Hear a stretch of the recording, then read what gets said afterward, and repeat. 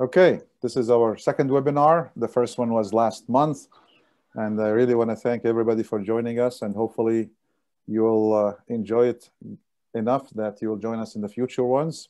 Again, your feedback is essential, and you need to let us know how we're doing and how we can do it better.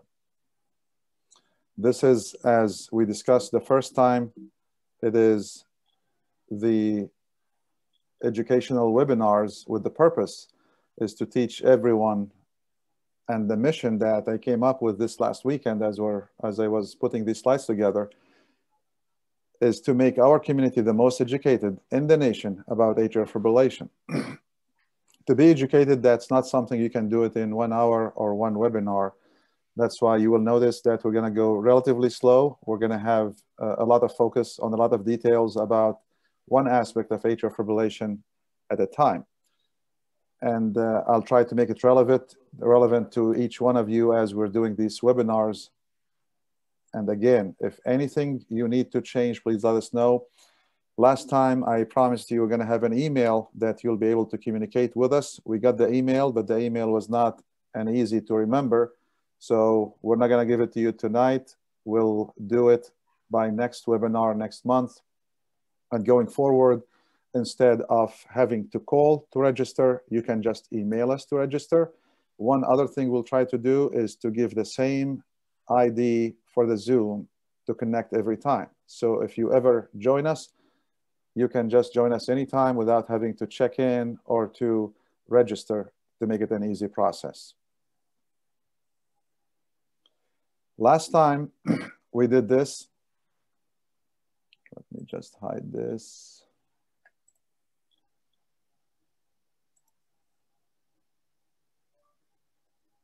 Last time we talked about, I'm trying to hide. Do you see the panel on the top of my screen?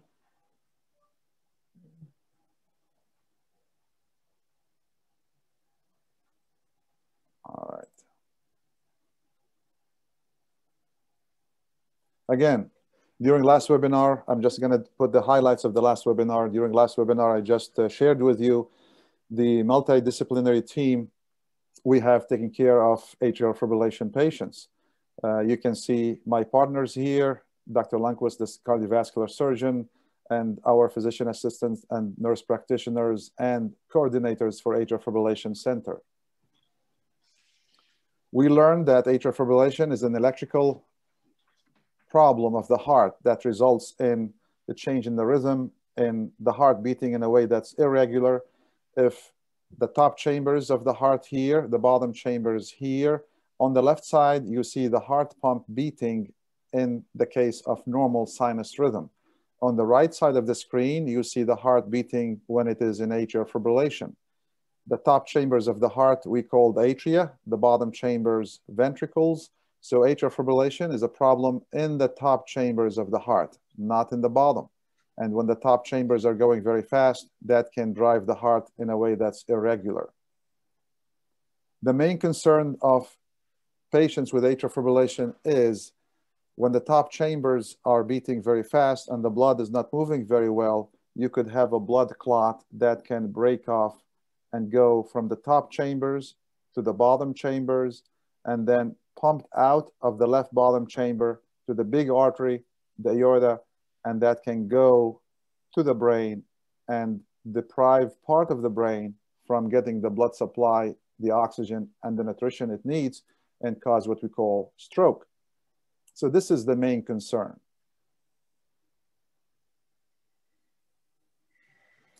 And to mitigate that concern, we also talked and addressed using anticoagulation, and we talked about patients at risk with atrial fibrillation for needing anticoagulation. We talked about warfarin, and we talked the new blood thinners, the Pradaxa, the Xarelto, Eliquis, and Cerveza, and how they are a little bit more convenient than warfarin. And we spoke about patients who cannot take the medications due to the risk of bleedings.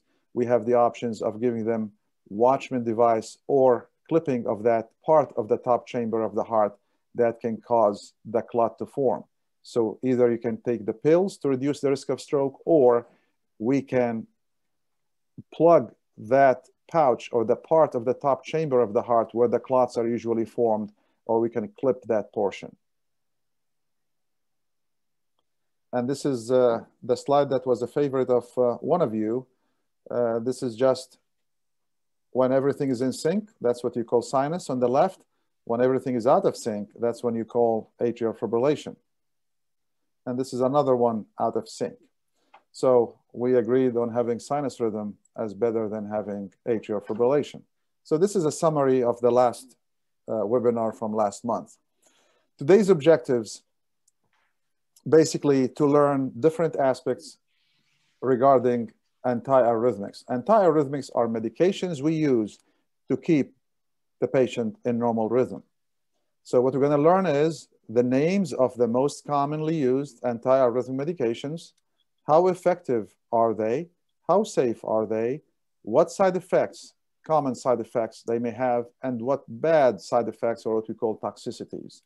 If by the end of this webinar you are familiar with the names and with the major side effects and precautions, I think you will feel very good. And when you see your doctor next time, if you or somebody you know has atrial fibrillation, you will be more familiar with the process and what your doctor may prescribe for you.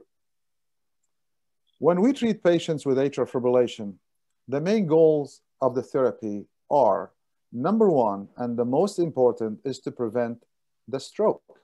How? By giving blood thinners, and we talked about that, the pills, or those who cannot take the pills because of bleeding risk, we can provide them with the option of Watchman device or clipping of the part of the top chamber where the clots are usually formed, and we do that surgically to reduce the risk of stroke in a way similar as if the patient is on blood thinners. Provide the protection without having the need to be on a blood thinner for the rest of your life if you have atrial fibrillation.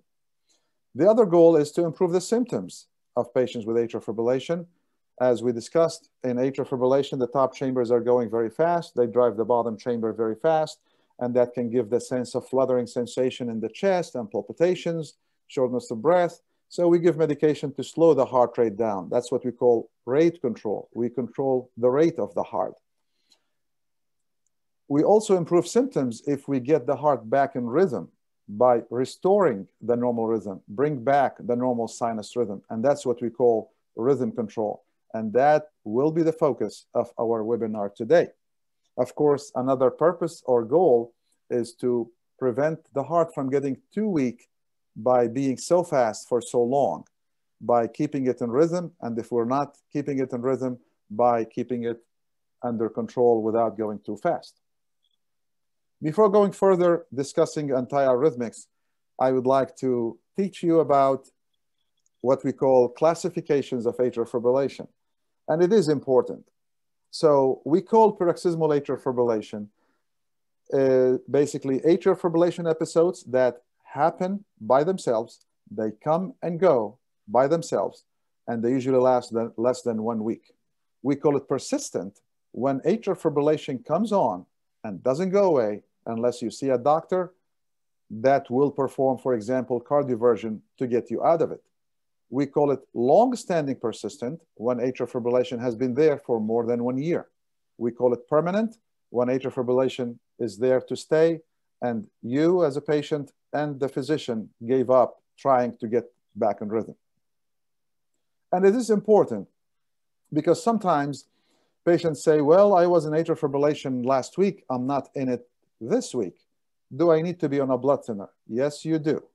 Having atrial fibrillation, it doesn't matter if it is paroxysmal, meaning if it comes and goes on by itself, or if it's persistent, and whether you had a cardioversion for it or not, and whether it's been persistent for a month or for more than a year, or it's been there all the time. Regardless how often you have atrial fibrillation or how long those episodes last, the indication for anticoagulation is there. And don't rely on the fact you had atrial fibrillation last week when you were in the hospital, but not this week, to stop the blood thinner.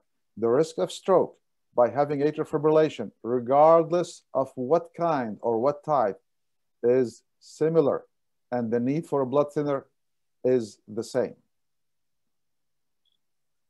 So this is just to show you the different types of atrial fibrillation. Paroxysmal, assuming the blue is the normal sinus rhythm. The red is when atrial fibrillation episodes occur. Paroxysmal atrial fibrillation, the episodes occur by themselves and they terminate themselves, and they usually last less than 1 week. Persistent atrial fibrillation, the episode lasts longer than a week, and they usually don't stop by themselves unless you do what we call cardioversion, which is basically shocking the heart back in rhythm. Permanent atrial fibrillation is when atrial fibrillation in red is the rhythm all the time. No time when the heart goes back to sinus. So you'll be in sinus rhythm, you develop atrial fibrillation, go back to sinus rhythm, fibrillation, go back to sinus rhythm, fibrillation, go back to sinus rhythm, and so forth. All these episodes are self-limiting and they don't last more than 1 week. That's what we call paroxysmal. Persistent, unless you do something about it, it does not go back in sinus rhythm. How many of you, with the raise of hands, with a show of hands, how many of you know somebody who had cardioversion for atrial fibrillation? And that somebody could be you. Just wave your hand, and that'd be a good practice for you to know that we're getting really proficient with this Zoom features. Patrick will tell us the number. And for those who didn't have the chance to speak to Patrick, Patrick has been in the charge of registering every one of you guys and setting everything. And without him, this would not be possible. So I want to take this opportunity to thank him again. So anyone responded? Okay, well, at least one of you is familiar with cardioversion. So cardioversion is the process by which we get rhythm from atrial fibrillation back to sinus rhythm. If you look at this slide, you're probably all familiar with this concept of having patches placed on the top part of the heart, on the torso, on the chest. And the reason we put those patches in this position, as you see in the bottom part of this slide, so the heart is in the middle or in the field of the electrical current or the electrical power that's delivered between these two patches. You want the electricity to be delivered and go through the heart to reset the heart back in rhythm. People ask me, are you going to stop my heart? We don't stop the heart by the cardioversion. We stop the bad rhythm, atrial fibrillation and other bad rhythm, and allow your normal rhythm to take over again. How we do it, this is the animation, so you don't feel bad for this guy. This is basically the heart is going irregular and the shock is delivered. The procedure is done for those who had it or know somebody who had it, is done under sedation, so you're not going to feel the pain. You're not going to remember anything. It takes about 5 to 10 minutes for the whole procedure. Anesthesia will put you to sleep, like Twilight Zone, just like if you've ever had a colonoscopy or upper endoscopy, similar kind of sedation. And we put the patches on the body, and then once the patient is asleep, we click on one button and the shock is delivered and the rhythm is restored back to normal. Sometimes the shock doesn't work. Sometimes you need more than one shock. Nonetheless, that's what cardioversion or electrical cardioversion is. This is supposed to be a joke, so if you're laughing, it's okay if I can't hear you. This is how they did the cardioversion in the old days. This is smaller shock, bigger shock. They did not have the advantage of being sedated. So luckily we have sedation and we have a nicer way of doing cardioversions. Now, we learned last webinar what atrial fibrillation is. Each one of these spikes is a heartbeat. And you can see those heartbeats are fast compared to the right side of this slide. On the right side, you have evenly spaced heartbeats. That's what we call regular, normal heart rhythm. On the left, faster, irregular. If you look at the spacing between beats, it's a little bit not equal. When we deliver the shock, this is exactly what happens. You go from atrial fibrillation really fast to normal. We don't stop your heart.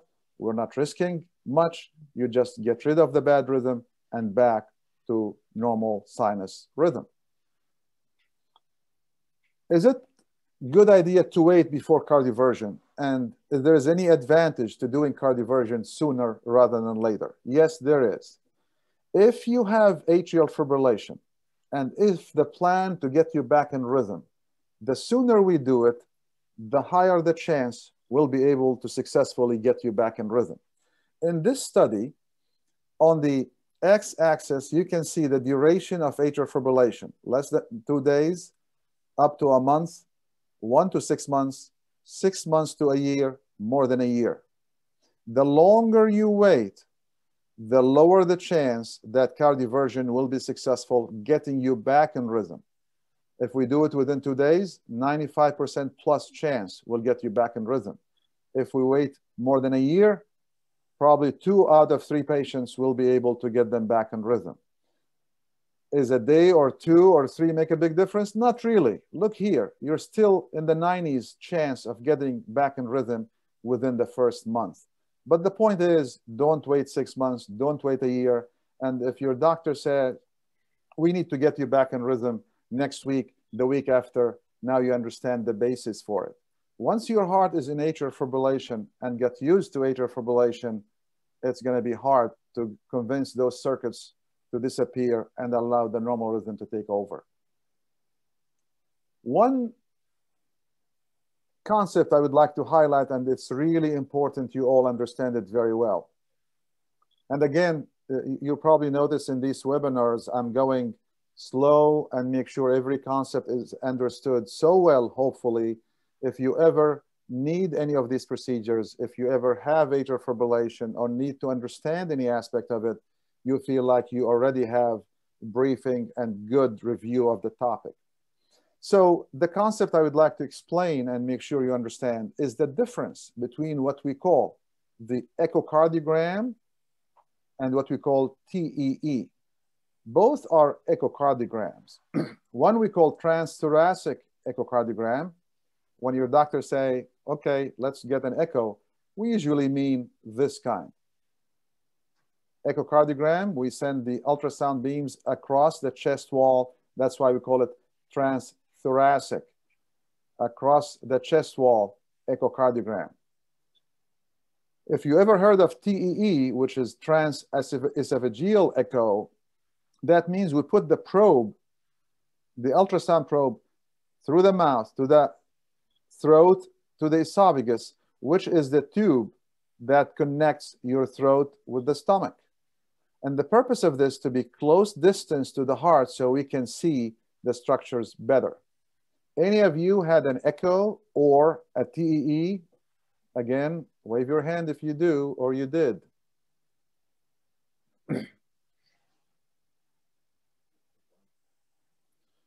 Patrick says there's a bunch. Okay, well, good. Any of you knows of a TEE or had a TEE, or anybody else you know had a TEE? Yeah, I do. Okay, well, it looks like you're familiar with both. Hopefully, in a few minutes, you will understand why you had one and not the other. So, for the transthoracic echocardiogram, you see the hand holding the probe. This is the chest wall. The ultrasound waves are going through the chest wall in the middle here, slicing through the heart and giving us the picture on the right. And this is a live picture. And you can appreciate something is squeezing. That's the bottom chamber of the heart. We call that transthoracic echocardiogram. You don't need to be sedated for this. You don't need to have an IV line for this. You don't need anesthesia. Could be done in the hospital, at the bedside, in the office, in the clinic, anywhere. It's very simple. It's a non-invasive test. And this is, again, just to show you that transthoracic echocardiogram is basically you're slicing through the heart. You see all the chambers of the heart, and you display those chambers in black and white. Of course, we can add colors to that. And depending how you're slicing the heart and the plane you're slicing the heart, it basically, you get the picture depending on what slice you're using. And in order to be able to see all the chambers, you change the angle of the probe, the way you slice the heart, and how you do it.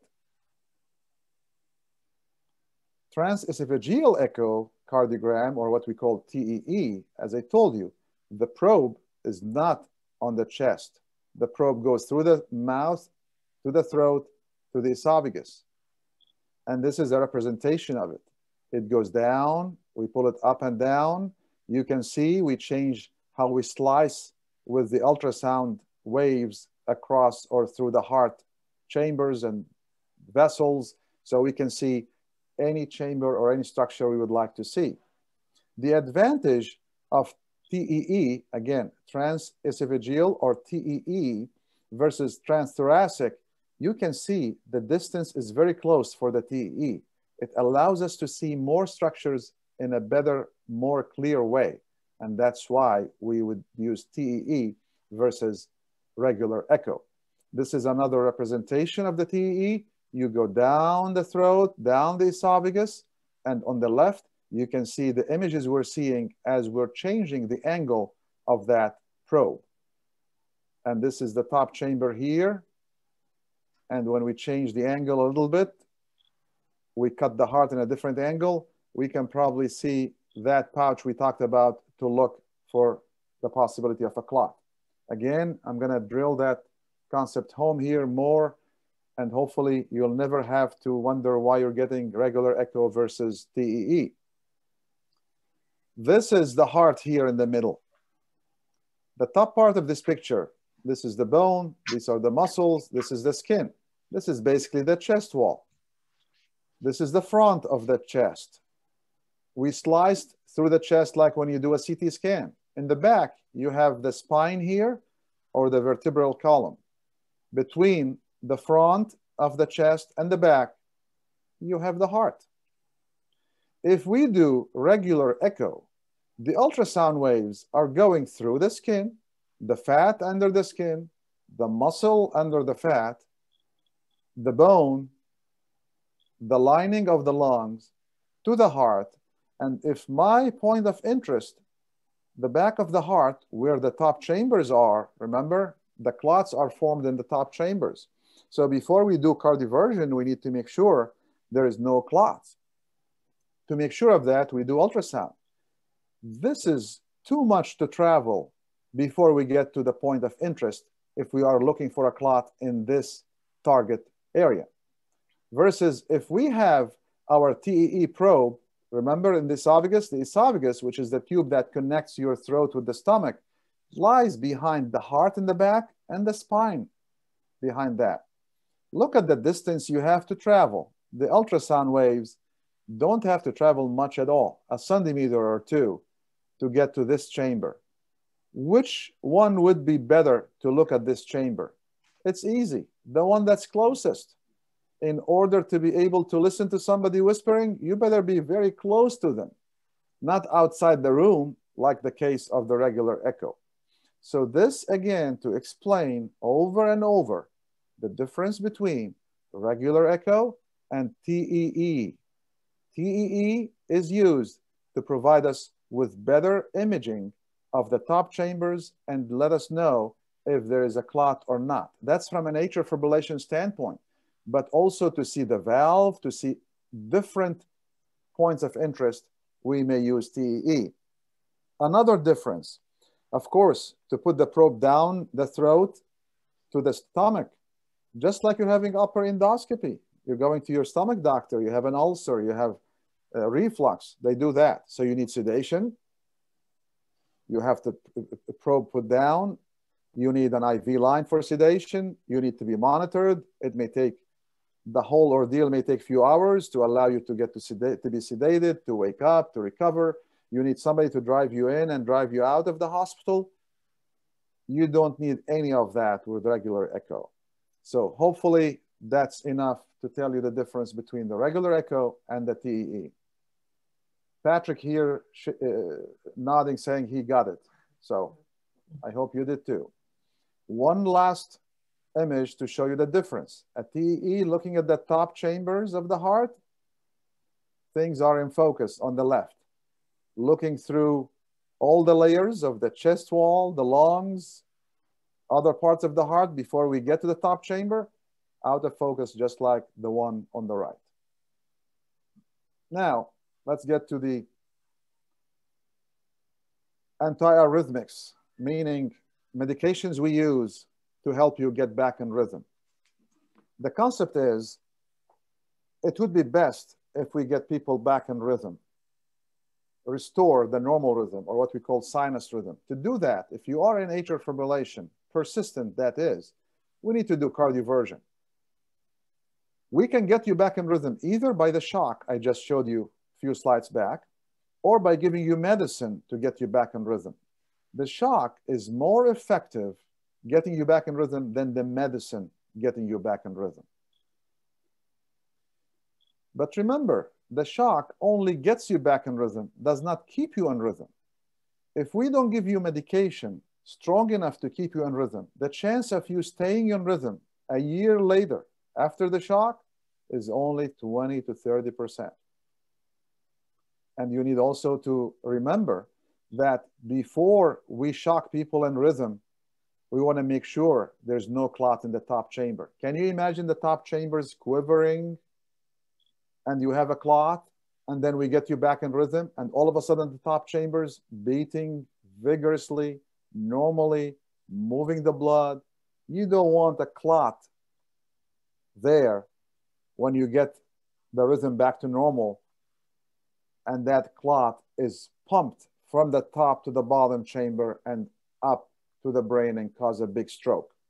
So we need to make sure there is a blood thinner on board for at least 3 weeks before, or get a TEE to make sure there's no clot.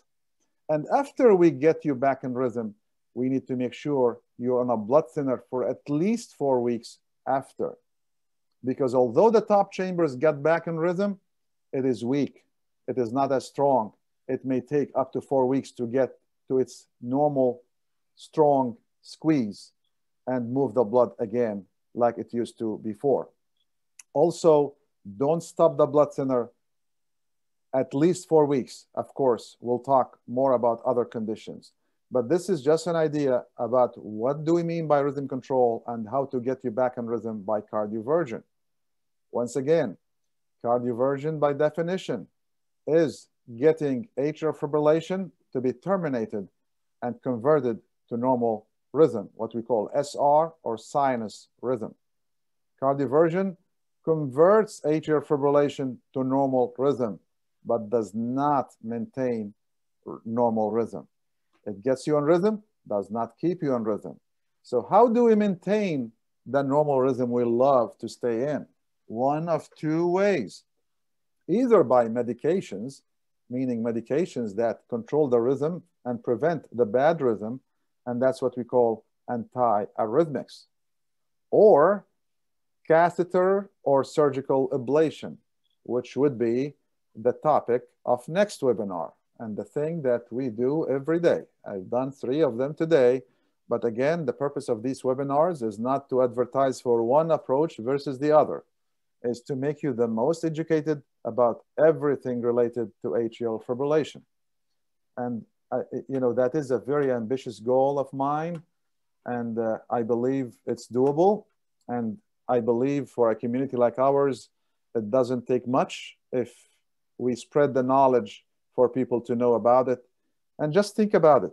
Atrial fibrillation is one of the main causes for strokes. If you are educated about atrial fibrillation and understand the benefit of blood thinner use if you have atrial fibrillation, and if we start that early, imagine how many strokes we can stop from happening. If you understand what atrial fibrillation is, and you know that there is treatment for it, your quality of life can improve significantly. And some of you may already have Apple Watch or got some Christmas gifts as Apple Watch. Any of you? Show of hands. No? Well, we may have those as a gift for webinars. How many?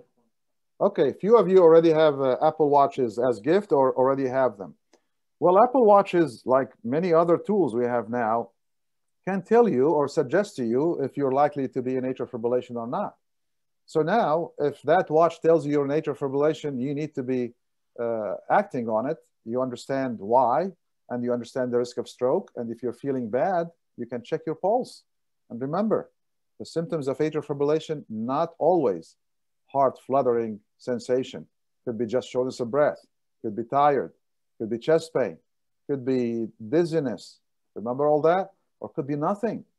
Could be your watch telling you, hey, you have atrial fibrillation. And you say, no, I don't believe you. Well, before you say that, check it out. Check with your doctor. Again, the main topic is antiarrhythmics today. So let's dive in. Antiarrhythmics are medications that keep you in rhythm. A few things you need to know, and you can call them facts. No matter how effective those medications are, they will eventually fail to maintain sinus rhythm. All of them have side effects and toxicities. Although we are using them to control atrial fibrillation and get you back in rhythm, unfortunately, some may cause worse rhythm than atrial fibrillation and potentially life-threatening in certain situations. They have a lot of possible interactions with other medications, and some of them, as we will learn, will require to be started in the hospital and require hospitalization for up to 3 days. What are the common antiarrhythmics? We have classes. I don't want you to memorize class 1 or class 3, but you know, if you're going to be the most educated in the nation, you better take it seriously. Class 1 has these two common medications, Rhythmol and flecainide. Any of you heard of these two medications? Propafenone, Tambacor, flecainide, Rhythmol, any of you? Mm-hmm. Okay. Class 3 include Beta-Pace or Sotalol. You know, this is between the generic and the brand name. Ticasin is the brand name, generic Dofetilide. Amiodarone is the generic name. They come in Pacerone, Multac, and Dronidarone. Any of you heard of any of these medications? I'm waiting on Patrick to tell me how many. Almost all. Beautiful. Well, almost all of you will get something out of this. So let's learn more about it. This is atrial fibrillation. You do something about it, it goes back in rhythm. Atrial fibrillation, remember? Top chambers we call atria. When the rhythm is all over the place, it's called atrial fibrillation. And this is the sinus rhythm. What do we do to get the heart from atrial fibrillation to sinus? Cardioversion. And the electrical cardioversion is the most effective. After we get you back in rhythm, we really need to give you medication to keep you in rhythm. I gave you names. Some of you are familiar with it. So let's talk about them. How effective are they? How safe are they? And their side effects and toxicities. And hopefully that will cover everything we need to learn today. So regarding effectiveness, this is one of the trials that used placebo, Sotalol, or Amiodarone in patients with atrial fibrillation. And they followed them up to 3 years, and they looked at the percentage of patients who remained in sinus rhythm. Placebo, the lowest percentage. Sotalol was way more effective than placebo, keeping people in rhythm, and Amiodarone was the most effective. Another study looked at Amiodarone and Sotalol. You know, in this study, Amiodarone looked much better than Sotalol. Other study, if you have blocked arteries, actually Amiodarone and Sotalol were almost as effective, and both are way more effective than nothing or placebo. So we know those medications work very well, keeping people in rhythm, and way better than placebo. Let's look comparing the different rhythm medications regarding their effectiveness. In this study, again, followed the patient about 2 years. Amiodarone remains on top, the best at keeping people in rhythm. propafenone and sotalol. Propafenone, also the other name for it is Rhythmol. Sotalol, the other name for it, beta-pace. Amiodarone, propafenone, and sotalol almost similar. But regardless how you look at all these graphs, the one point I want to mention, number one, any of them is good and better than placebo. Number two, no matter how good they are, within 2 years, look at that. Amiodarone, the best, is about 60–70%. Sotalol, propafenone, within 2 years, only 50% stay in rhythm. That's why I said, eventually, each one of those medications will fail keeping people in rhythm. And why I'm saying all that? Because that would be why we would move to the next step, which is catheter ablation, or why would we consider catheter ablation even before trying a medicine, knowing it will eventually fail. Nonetheless, it is an option. How safe are these medications? Well, we have studies. In 1989, flecainide, again, Rhythmol and flecainide, the same class, was used to treat rhythm problem in people after they had a heart attack. And the idea was, if we suppress those bad rhythm, the patients should do better and do well.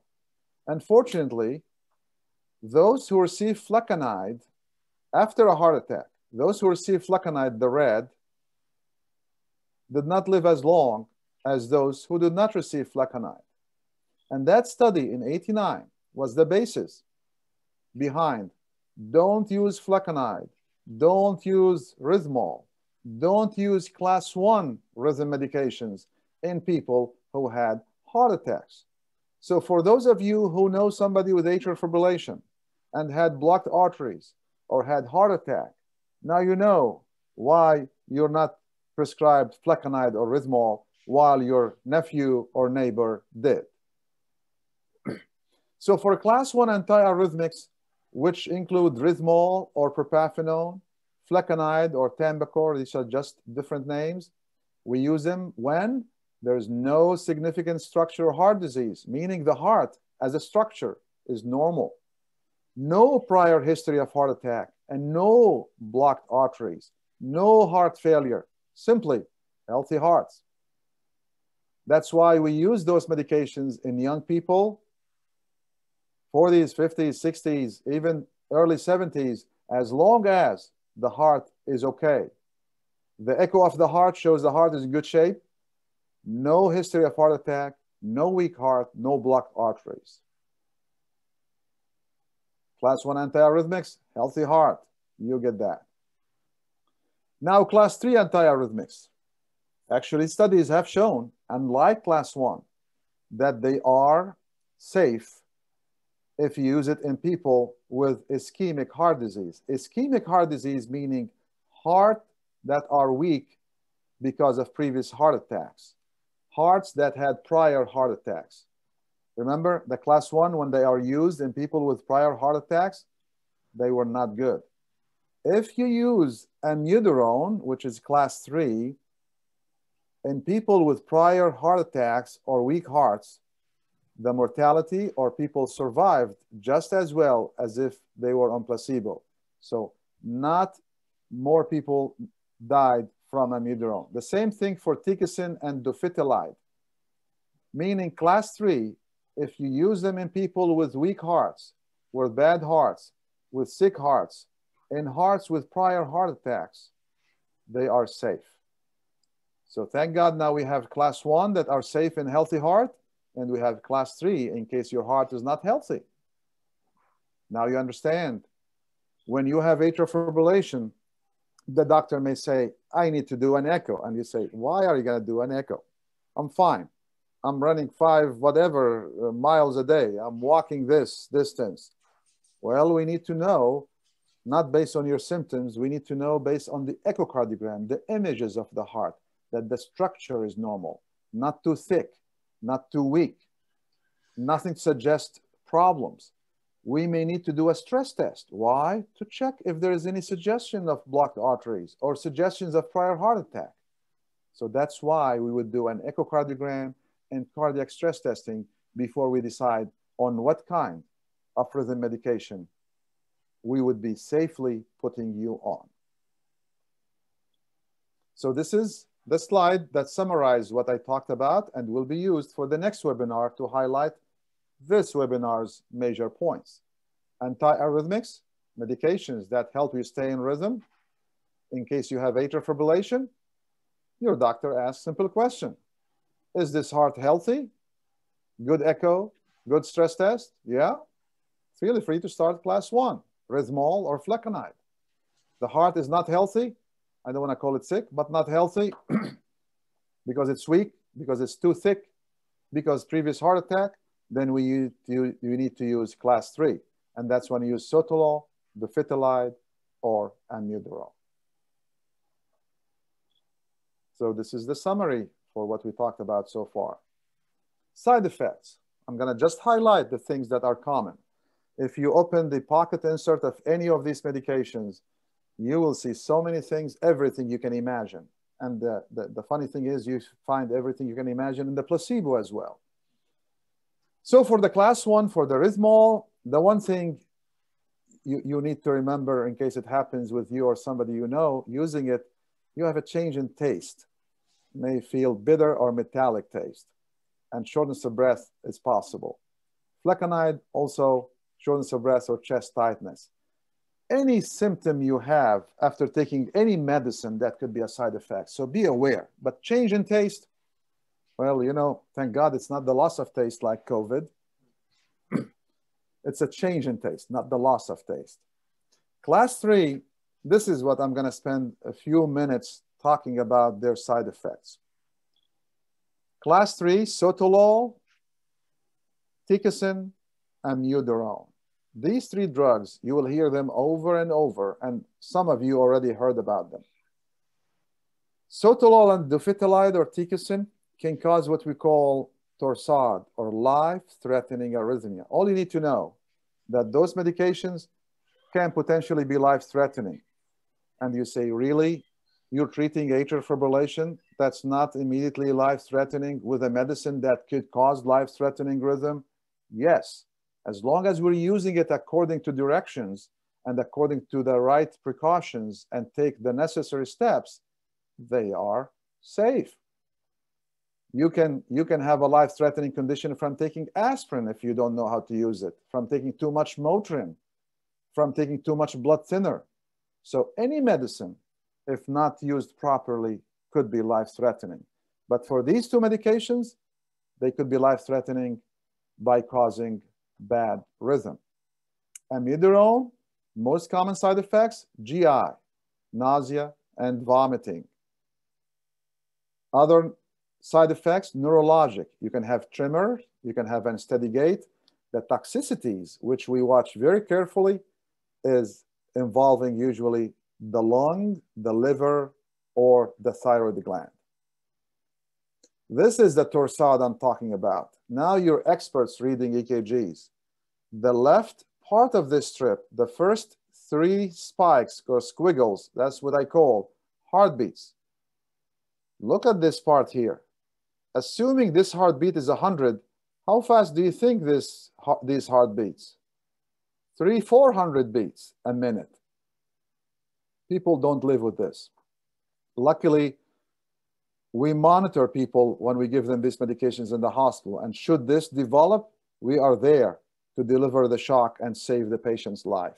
But we have way earlier warning signs before this happens that will allow us to adjust the dose or stop the medicine.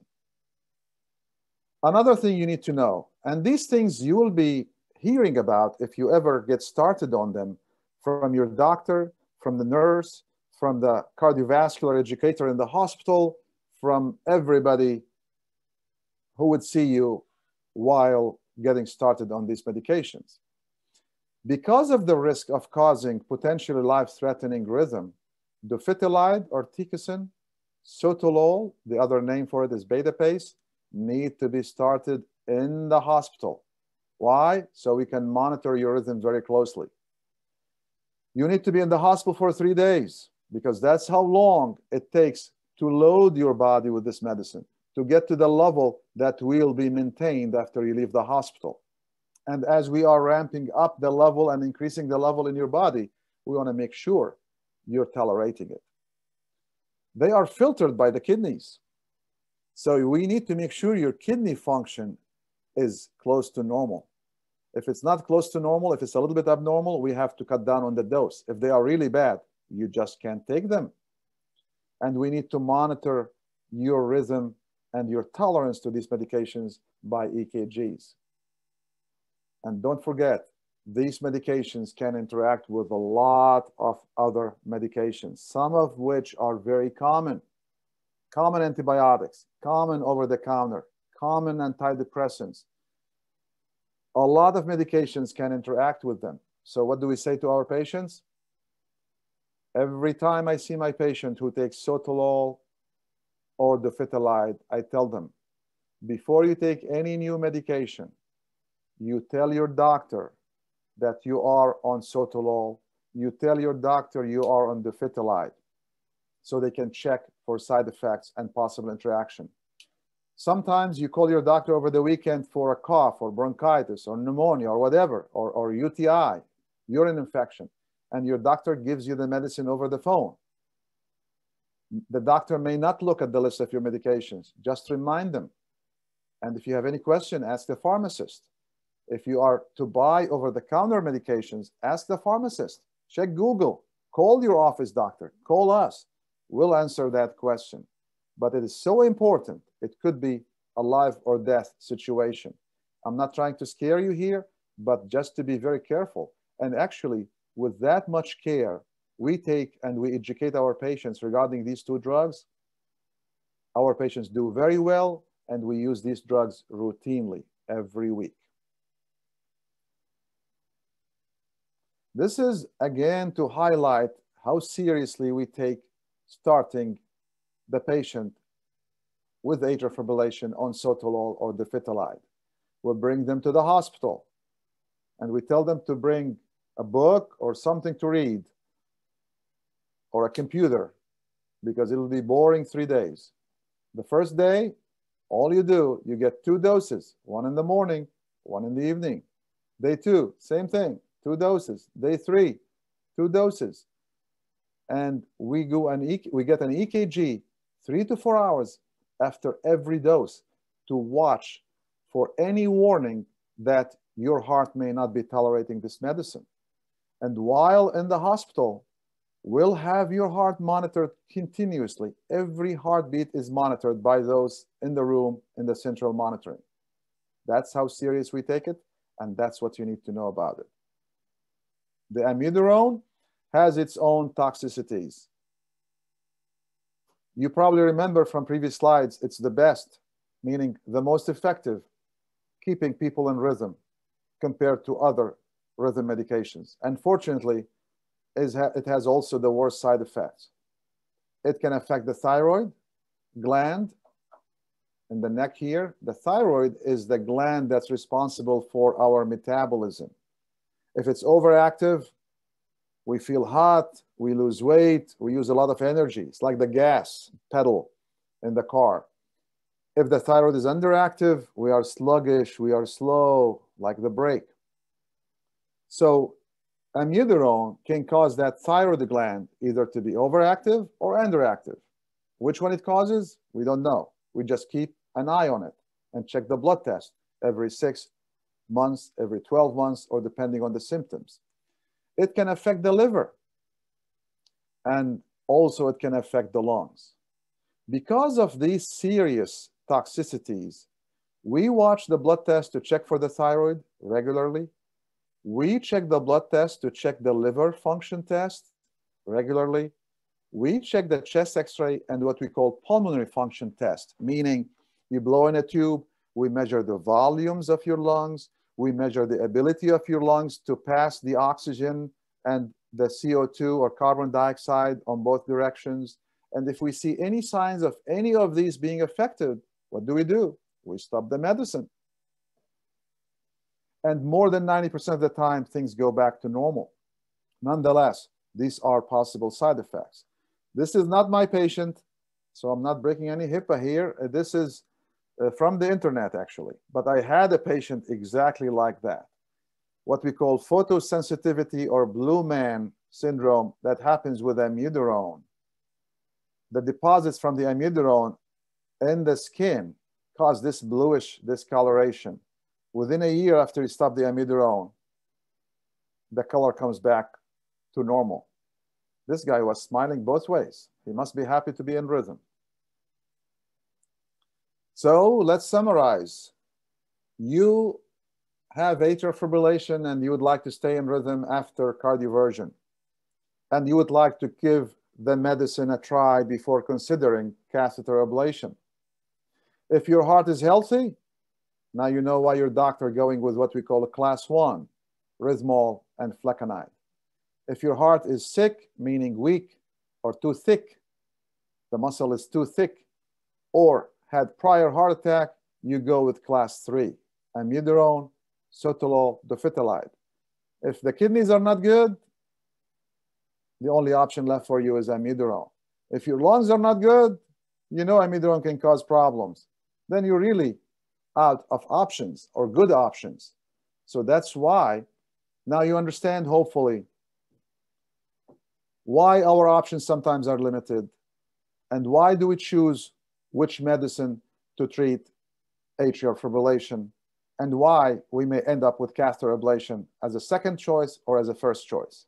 Now, in preparation for the next webinar, which we'll be talking about catheter ablation, my favorite topic, I want to just put this slide on to show you that one study showed that ablation has a much better chance keeping people in rhythm compared to rhythm medications.